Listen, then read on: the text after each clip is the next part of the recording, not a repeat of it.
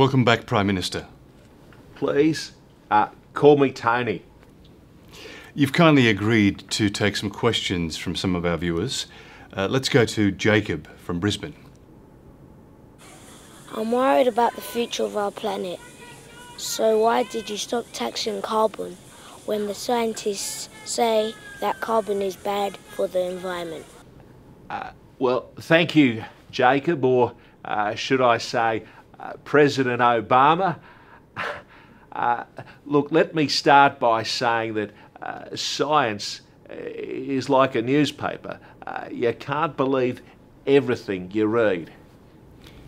So what is the basis of your climate change policy? Well, we engaged in a range of views, including those who question the very premise of climate change. So you've engaged climate skeptics, international think tanks? Absolutely, Tony. Our government climate change policy came straight out of the world's biggest skeptic tanks. Let's go to Catherine from Melbourne. Mr. Abbott, how would you describe your government's relationship with China?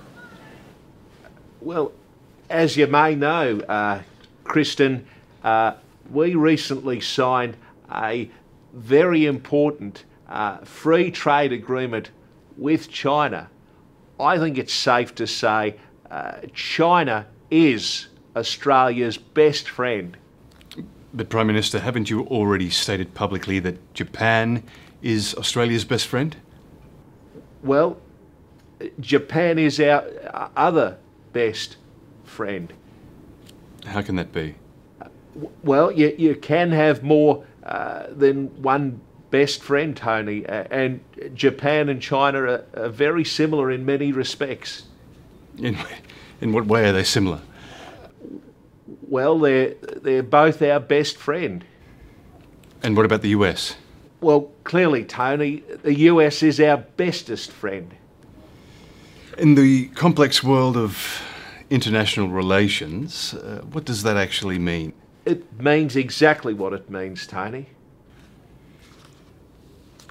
Okay, so let's hear from Julia from Adelaide. Tony, normal people like me are sick of hearing about all the corrupt politicians. Why should we trust you? Well, it's nice to know there's a Julia from Adelaide who's concerned with corruption in politics. Why should you trust me? Because unlike the Labor Party, who are slaves to the unions, my party doesn't listen to anyone at all. Indeed. Up next we have Margaret. Tony, I'm a teacher in a public school. What is your government doing to help all our public schools compete with rich private schools? Well, Margaret, I think you've answered your own question. By helping the public schools compete, we're letting them compete. Only by taking away government handouts, levelling the playing field, will public schools learn to compete. All right, we have time for one more question. Let's hear from Georgina. Hello, Prime Minister. A few months ago I was diagnosed with a terminal illness and I've got 6 months to live.